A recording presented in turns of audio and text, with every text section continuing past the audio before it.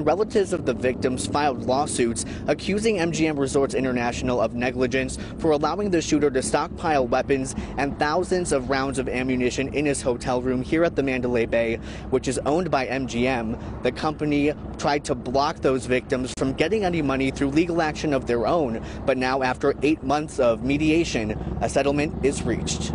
This is the best solution for everybody. A large legal battle comes to a close. MGM Resorts International has agreed to pay between $735 and $800 million, depending on the number of claimants, to settle lawsuits from victims of the 1 October mass shooting. The company has $751 million in insurance coverage that can be used to help cover the cost. Plaintiff's attorney Robert Eglett, who represents around 2,500 of the 4,400 potential claimants, says this effectively resolves the whole situation. All parties will dismiss and release all pending litigation against MGM Resorts. So what happens now? Eglett says an independent claims administrator will be put in charge of dividing the funds to each of the victims' families and survivors named in the settlement. It's unclear how much money each person will get. Eglett tells me this is a fair settlement, but he wishes he could do more. It'd be really nice if we could bring back loved ones when we settle a case, or make injuries go away, but we can't do that. The only system we have is compensating people with money, and that's the best we can do. The settlement is not an admission of liability by MGM Resorts, and despite several months of harsh criticism, Eglett is now praising the company.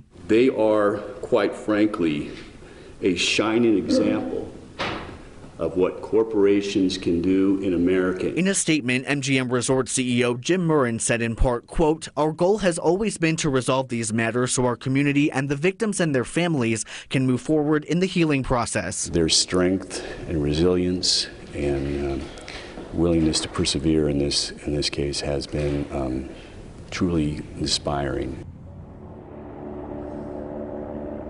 There are a few cases still in federal court in California right now that Eglett says will be dissolved and added to this settlement. It's expected the claimants will receive the compensation by the end of next year.